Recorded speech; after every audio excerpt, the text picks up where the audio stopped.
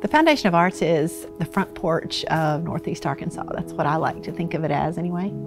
It is about all types of arts and artists, from students to amateurs to professionals, and it is a place for people to come and understand and enjoy the process of creating arts, but then also for people to come and just enjoy the final product. The FOA's been here for almost 40 years.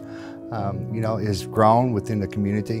What we try really hard to do is make available arts experiences, education, all kinds of processes and things that people can participate in, regardless of their financial ability to pay.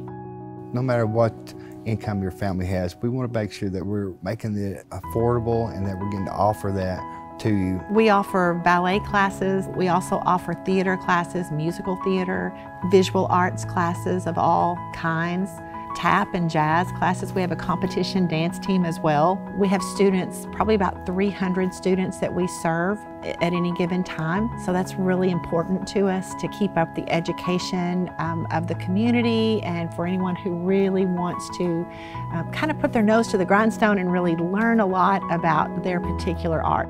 We want to make sure that everyone can be welcome and to have the opportunity to grow through the arts. We also have FOA music. We really like to support local musicians here in the area, so they play everywhere, all over town. And then we also have, of course, our community theater. Maybe it's our oldest program, but it's also so strong. We try our hardest to really have high principles in terms of how we do community theater. We number people in about 25,000 people are touched by the FOA annually, coming down as patrons or participants or students. You know, if we took everything else away, if we didn't have any electricity and we was down to sitting around a campfire, how would we be entertained?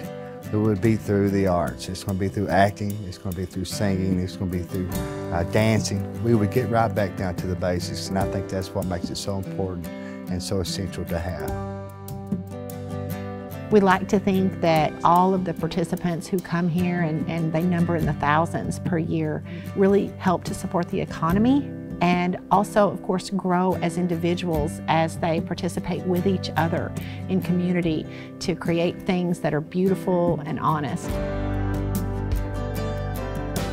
I love watching students who come in and do shows with us or take classes with us who've been told at school that they weren't any good at choir or at theater, or maybe they've just kind of thought they weren't any good because they didn't really ever participate or weren't really validated in it at school. But then they come to the FOA and they start to really learn some skills, and they learn confidence because it's such a nurturing environment, and pretty soon they're leads in a show. And you think, what? 2 years ago somebody told you you couldn't sing? And now you're singing a lead in a show and it's absolutely beautiful. I mean, so much of the arts is about increasing confidence. And when your confidence increases, your whole horizon expands. You learn how to do things that you never thought you would have learned because you just tried. And when you don't have the confidence to try, then you're never going to grow.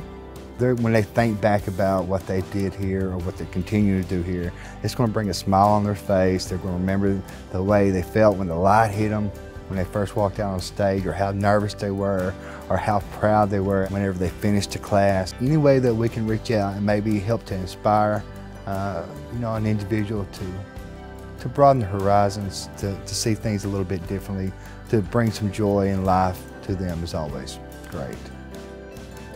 The power of the arts, it brings people together, and no place better than the Foundation of Arts.